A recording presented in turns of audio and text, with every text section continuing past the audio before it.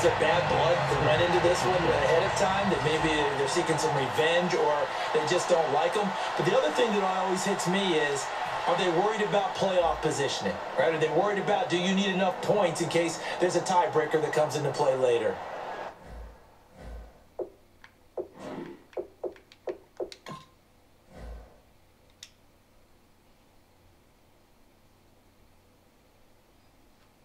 I think Cooks will be back. Yeah.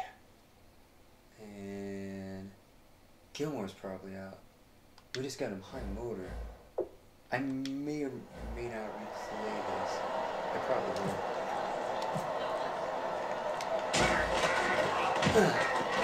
will. And the lead now to 3 touchdowns at 21 points.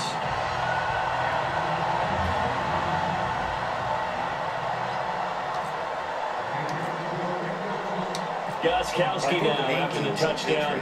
He'll send this one away. I'll try to save this to Patriots 7, which means I can come back in and play Patriots 7. That'll be taken in the end zone. And no run back here. This will be a touchback, and it comes out to the 25-yard line. And let's shift now to talking about the Patriots defense.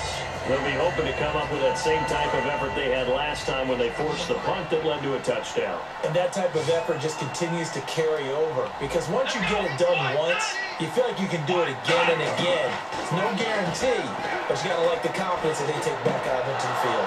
Now will they keep that confidence? Time to find out. And they're going to get this one all the way out across the 45. Give them 22 on that one. And it's first down, Buffalo. Watkins alone on the left side. One thing I can say pretty safely, that route is not called if you don't have a guy who can throw the ball and put some mustard on it. Because if you're going to lollipop it in the middle of the field, bad things usually happen. It takes a strong-arm guy who can rifle it in there, and they were able to successfully complete that one.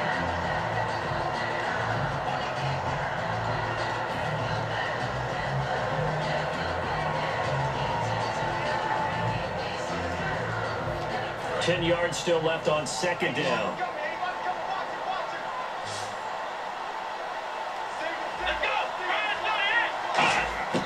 From the gun, it's Taylor. He's going to flip one out here to his running back. And he'll be taken down at the 44-yard line. Give him 9 on the play, and that'll bring up a 3rd and 1. He had time, was able to survey the field and find a soft spot in that zone coverage. And that's where it gets difficult for a defender, Brandon. You go to your spots on the field that you have to cover, and when the offense finds an area that you're not in, that's where they throw the football. And he's got his man. It's the tight end play. And he's able to get the first before he's taken down at the 36. Would it be safe to say that as precise as routes are supposed to be run in the NFL, maybe they're not quite as precise in college ball? That's accurate, yeah. And I think we saw a college route in the NFL there. Just find the soft spot, find the dead zone, and find the first down. And that's what he just did.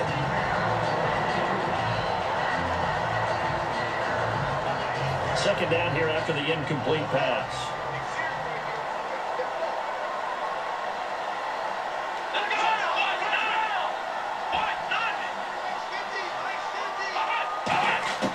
Taylor will throw again. Over the middle and caught by the tight end play. 4 yards on the completion, and it sets up a 3rd down. Got to get to the 26 for a first. This is 3rd down. Looking to jam the receivers at the line here. Press coverage look defensively.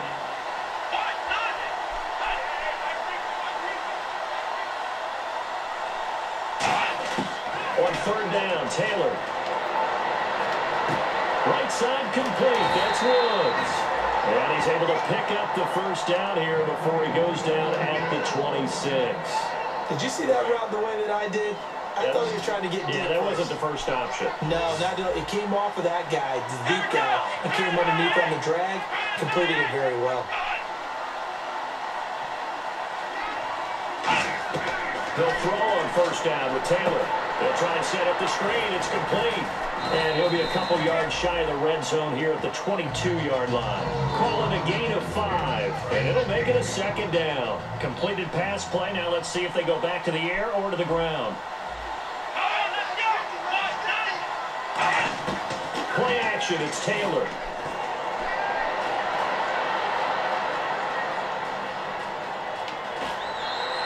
Give him 3 on the play, and that's going to lead to a 3rd down. Play number 9 set to come here on the drive on 3rd and 2.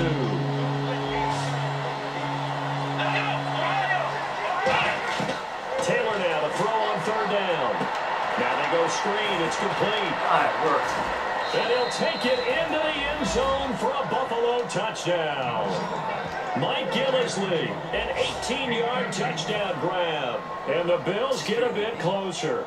So on 3rd and medium, they dial up the pass, and it works to hit the end zone. And it's really not a surprise to me. That's a throwing down in the NFL because of how tough it is to run the football.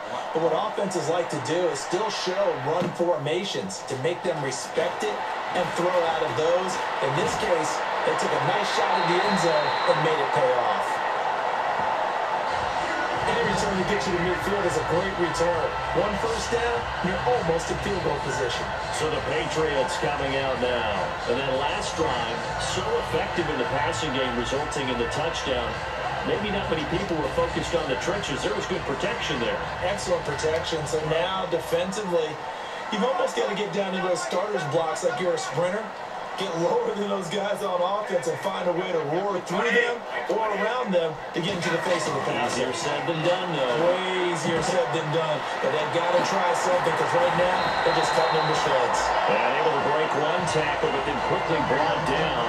A nice little game. It's funny, throughout the time that we've been together, when we talk with running backs about the ability to catch the ball, their eyes light up when they talk about open field and having one-on-one matchups, don't they? Yeah, they do. And that's the reason why. What we just saw, shedding those tackles, and that's what they're used to doing. It is, and it starts at the beginning of the play. One-on-one matchup with someone trying to cover them, but they also like those one-on-ones downfield after the catch when they're running with the ball. They're going to win those, too. And he gets it inside the 35 and just shy of the 30. Give him 14 yards that time and a fresh set of downs. So the run moves the chains, and here we go on 1st down. How many times do we say in this game that speed kills, and it does it in so many different ways? In this case, you got a back who's quick and shifty. Can make moves, make people miss, but also gets to and through a hole before he can close down. That's some of the benefits of that speed, not just outrunning people in the secondary. That led to a really nice game. Defensively, they just don't seem to have much of an answer for this passing game. Not at all. Look at the confidence that's exhibited here. With that type of a lead, clock on their side, instead of running it, they start throwing it, trying to pick up first downs and keeping the football. Offense comes to the line now, 1st and 10.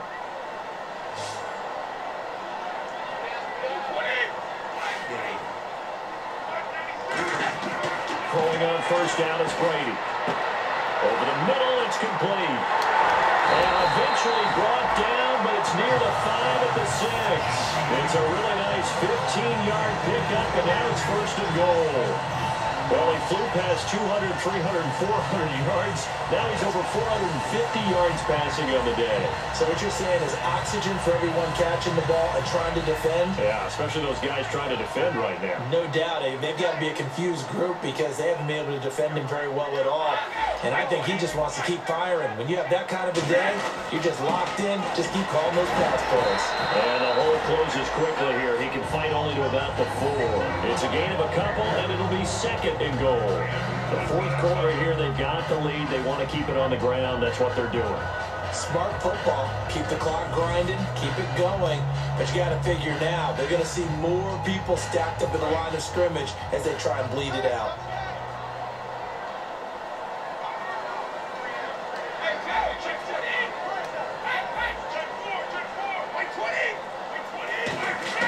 Now Brady throwing on 2nd down.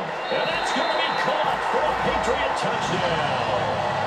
Julian Edelman from 4 yards out. And the Patriots add 6 to their lead. And let's count them up now. 1, 2, 3, 4 touchdown receptions for him in this game. And just one shy of the NFL record. What a great performance. Going up and catching the football, creating space, and finding the end zone. That's what it's all about. Extra point try for Gostkowski.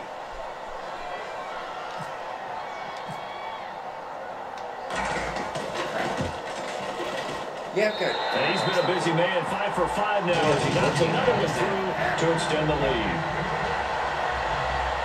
A drive that time of 6 plays, and it ends with a New England touchdown.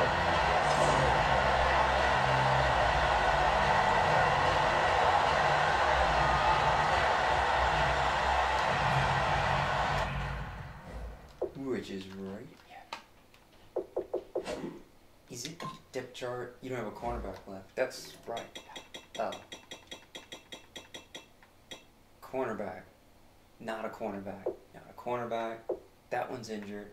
So you have none left. Right. He's the top one. Name one. I can't. Oh. Logan Ryan. Oh. And that's Butler. And that's Justin Coleman. Yeah. And Cyrus Jones. Oh. McCourty's free safety. Yep, he is.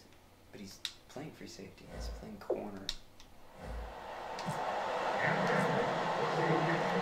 Gostkowski now after the touchdown. He'll send this one away. This will be fielded on the back line of the end zone. And no run back here. This will be a touchback, and it comes out to the 25-yard line. The New England defense gearing up to take the field. They've had a couple passing touchdowns against them in this game, and that last drive they really got picked apart. They've got to figure out how to tighten things up because no matter what they've done, whatever adjustments they've made, offense has been a step ahead of them. So they've got to figure it out. Usually, a sack of the quarterback would help change the momentum. Maybe bring some pressure. I think maybe a little bit of pressure would help them greatly. Oh, it's a screen pass. That's complete. And this one will go to the 28-yard line.